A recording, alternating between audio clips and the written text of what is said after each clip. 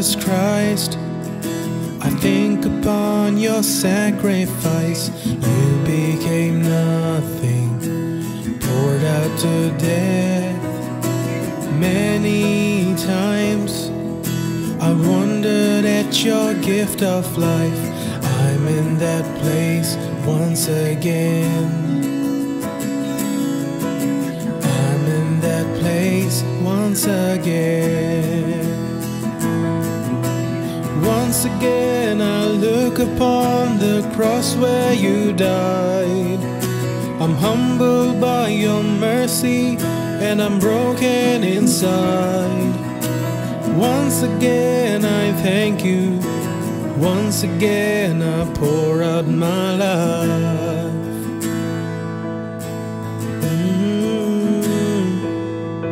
Now you are exalted to the highest place, King of the heavens.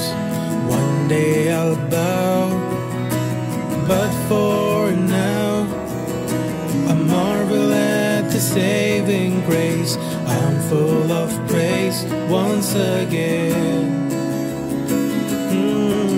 I'm full of praise once again. Once again I look upon the cross where you died. I'm humbled by your mercy and I'm broken inside. Once again I thank you. Once again I pour out my life.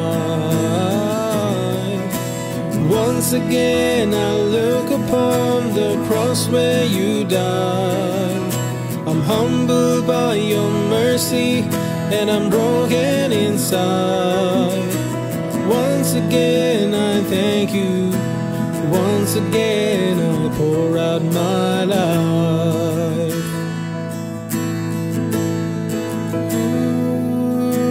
Once again I thank you. Once again I pour out my life.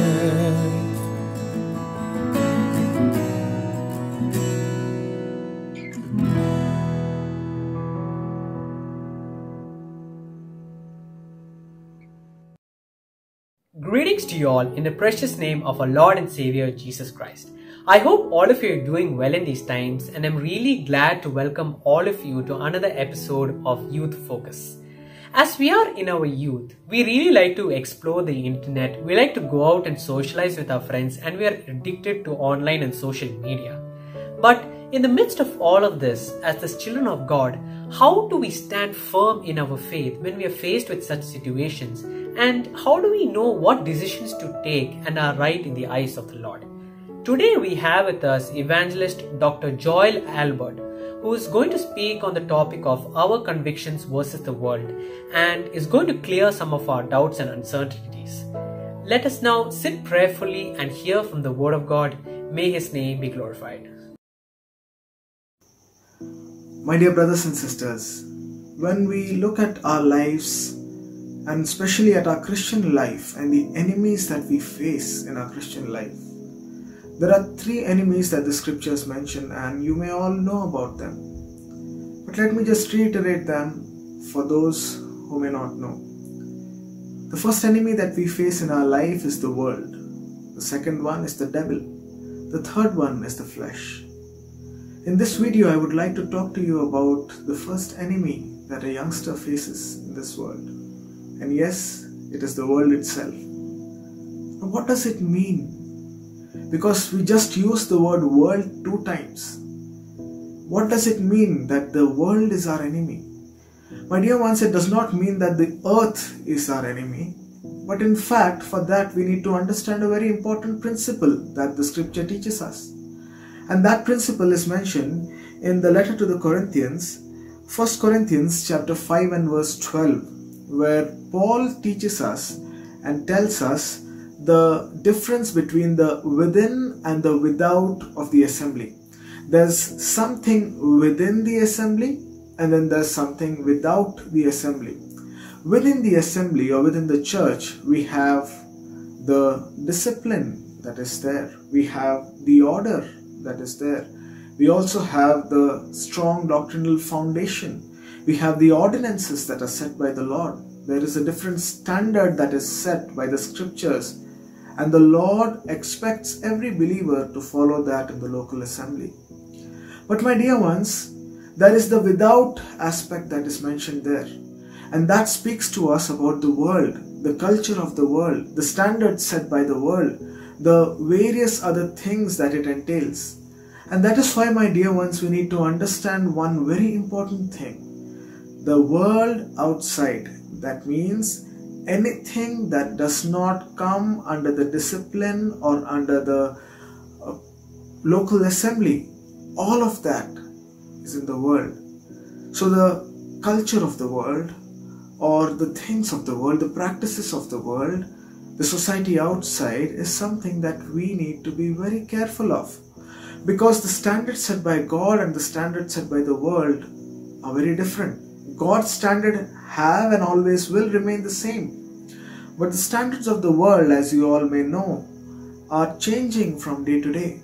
Think of the moral standards, think of the ethical standards, think of the world and how it is going from bad to worse.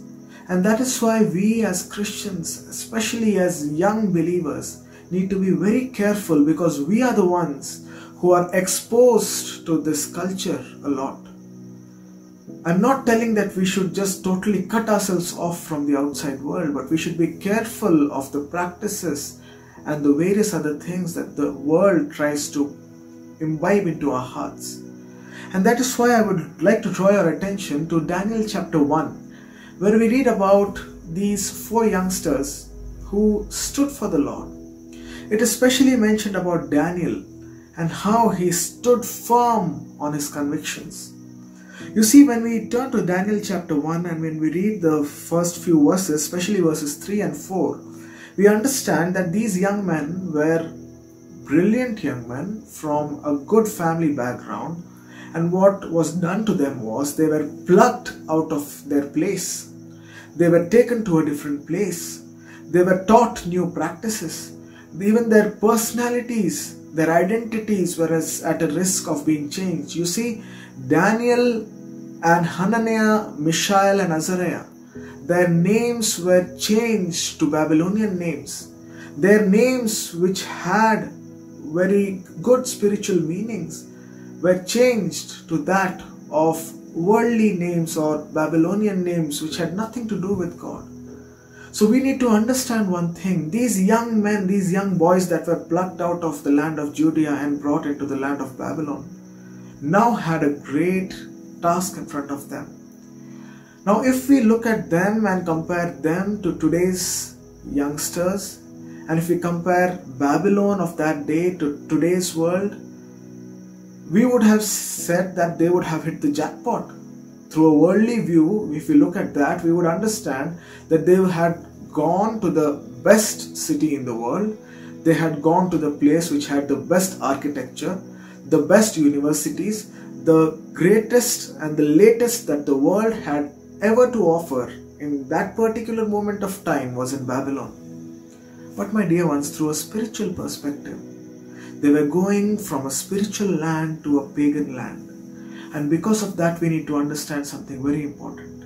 When they went there, it says there about Daniel, that Daniel was a very different person.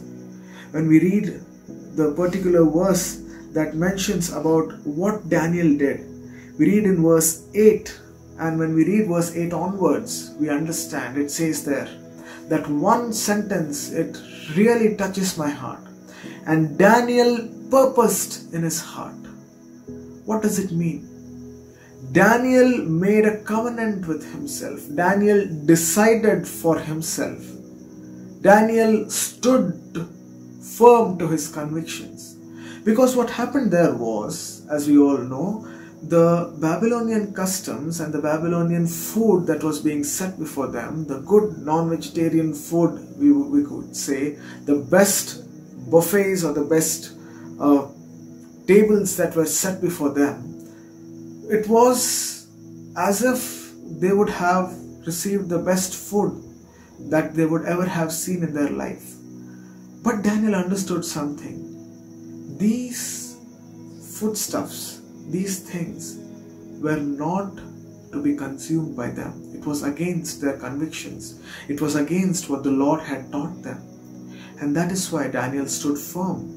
Along with his friends, they stood firm to their convictions and said that we will not eat of this. Daniel purposed in his heart. And what did Daniel do further? Not only did he purpose in his heart, but he practiced what he had purposed. It is not just important to have a conviction, but it is important to practice that in our life. And once we do that, only then we can preach, we can tell others about that. Because our life should show first. First within myself I purpose in my heart. Then I practice it in my personal life. And then I preach it to others. I show others through my words. First through my deeds and then to my words. That I am a person who will stand firm to his or her conviction. My dear ones, in this world today, we are not facing something very much different from what Daniel was facing. You see, the world today and the culture of the world is constantly being bombarded in our lives, be it through the internet, be it through the television, be it through any other form of media that you are looking at. All of these things have one thing in mind: to imbibe and to bombard the culture of the world into the hands of young believers. You see, if you make one of us youngsters stand on one side and an older uncle or an auntie on another side and ask us our thoughts on premarital relationships, on extramarital relationships, on marriage and divorce, or even about immorality in general. Ask them about movies, ask them about various other such things which the world has to offer, and we will understand that the youngsters have a more liberal point of view when it comes to the things of the world than the people of the previous generation.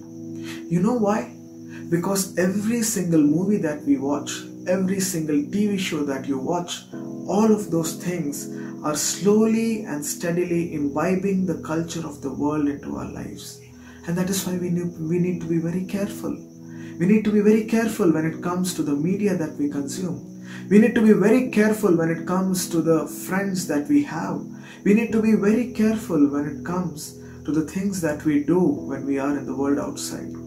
I have come across many youngsters who have faced a great culture shock when they have gone outside the assembly and into the world. Because the world outside does not have those high standards that are set by the Lord.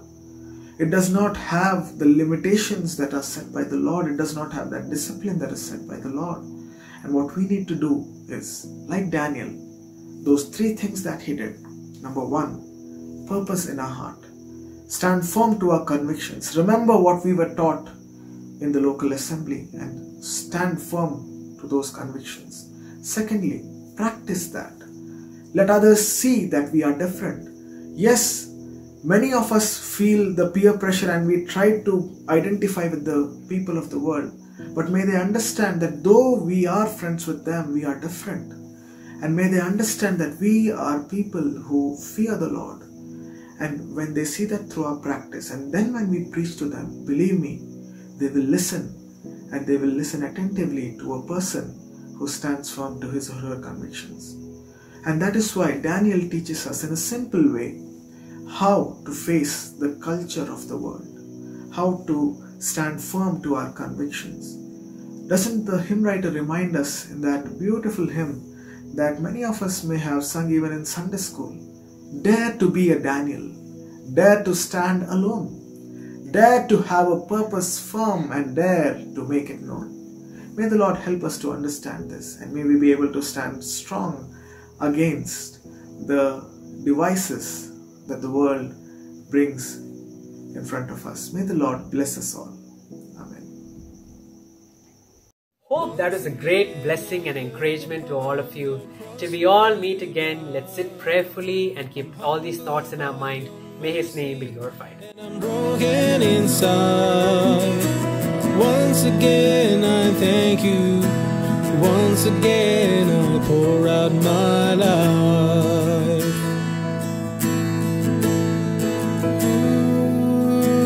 Once again I thank you. Once again I pour out my life.